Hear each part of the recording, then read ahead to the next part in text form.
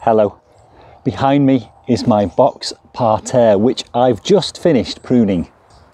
Now that's at least an hour-long task, so I'm just going to share with you the edited highlights and at the same time give you some hints and tips on how to plan, plant and maintain a box parterre. And if you do like what you're about to see, please do like and share and subscribe and hit the notifications bell and comment, because I always love to hear from you. And I planted my parterre about 12 years ago. And the plant I used is Buxus Sempervirens. Buxus Sempervirens is a relatively quick growing form of box tree. And there are different varieties of Buxus, and some of them are slower growing. So if you've got time and patience, you could use a different variety. And if you are planning a new parterre, please be aware of a couple of challenges which Buxus are facing at the moment.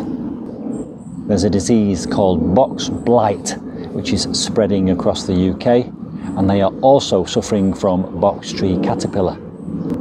And if you get box blight or box tree caterpillar, it's quite damaging to the hedges and it's difficult to eradicate.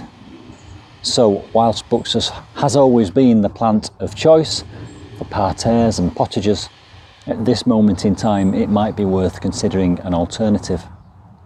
And the RHS has produced some research into the alternatives for Buxus.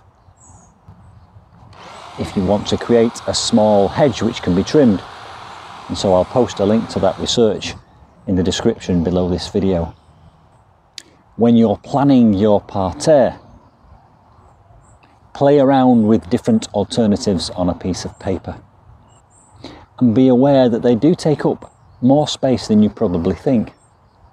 So measure your plot carefully. Then choose your plant. And have a look on the internet. It's an amazing resource. Just Google Buxus Sempervirens or box parterres and you'll be faced with dozens of different images which will give you inspiration. You may decide to do a knot garden, which is where one hedge seems to go over another, like two pieces of rope forming a knot. And I do have an endless knot garden, and you can watch my recent vlog on that subject. Now, when I planted this parterre, I laid out weed fabric. I drew the design on the weed fabric. Then I cut crosses which formed holes which I planted through. And that's a great idea if you want to suppress weeds. However, weed fabric isn't particularly aesthetic, so I covered my weed fabric in wood chips. Try to resist the temptation to plant the box trees too close together. It's tempting to think that by putting them closer together, you'll get a quicker result and an immediate effect. But in my opinion, that's counterproductive, because if you put newly planted box trees too close together, they end up competing for nutrients. 9 to 12 inches apart is easily close enough, and you'll be amazed how quickly they knit together into a hedge. And like so many things in the garden, it's a lesson in patience. See it as a journey, not a destination, and enjoy the process. And I trim my hedge once a year, mid to late June. And many people advocate trimming it twice a year if you want a thicker, denser, more defined hedge. But I go for once a year for a couple of reasons. Number one, it saves me a lot of time because I have a lot of box. If I had to trim it twice, it would take me twice as long.